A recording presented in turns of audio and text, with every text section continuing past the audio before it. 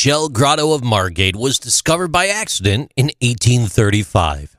In southeast England, in County Kent, Mr. James Newlove was digging a duck pond when his shovel broke clear through the ground into an empty space.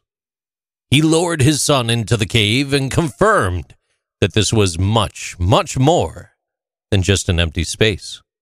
There was a secret underground temple of sorts, decorated with treasures from the sea. It's believed he and his family kept the discovery to themselves for a brief period of time before finally making the information public. This was the first modern knowledge of what would come to be known as the Margate Shell Grotto. There's a long passage that leads to a large altar room.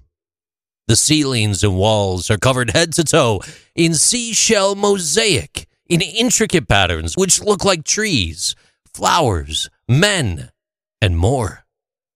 It appears the shells used were mussels, cockles, whelks, limpets, scallops, and oysters. Once through the entrance, a narrow S-shaped passageway reveals itself and leads you to a chamber where there's a central column.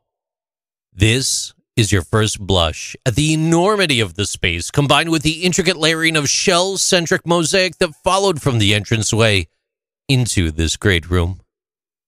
At the end, there's an upward shaft that lets sunlight in. It's believed it may function as a solar clock or calendar. Others do just feel it's a hole for light because it's a hole and there's light coming through. A further S-shaped passageway leads you to a rectangular-shaped room with vaulted ceilings. Part of the walls here were accidentally destroyed in the World Wars.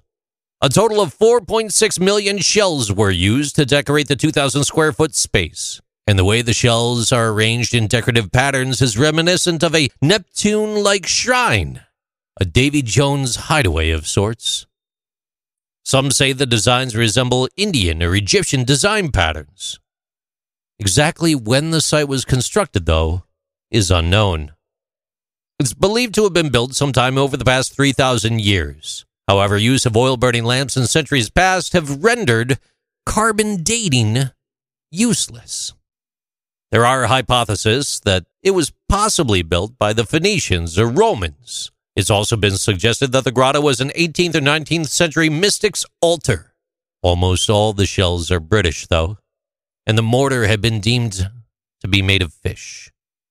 So it very well could have been a secret hideaway for an affluent socialite, maybe even a lover's palace. Some feel it may have been a prehistoric astronomical calendar site, while others stand firm in a belief that it may have been connected with the Knights Templar or Freemasonry, believing it may have been a temporary home for the Ark of the Covenant with possible connections to Chartres Cathedral.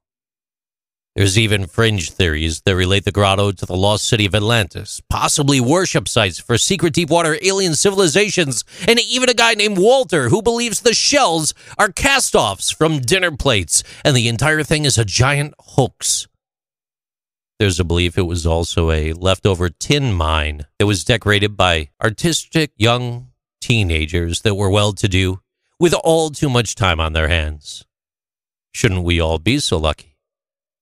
There's one thing that we do know, and that is that no one knows what this amazing place was used for. But it is one of the coolest things you'll ever see. For every theory, there's a concept to counter the theory and present another alternative perspective. And at this time, it's hard to say if we'll ever really know why it was made. This amazing grotto in Kent is one of England's greatest cultural treasures. The Shell Grotto is currently looked after by a not-for-profit called the Friends of the Shell Grotto, and they do conduct regular tours. Proceeds raised continue to support the care and upkeep of this historical site.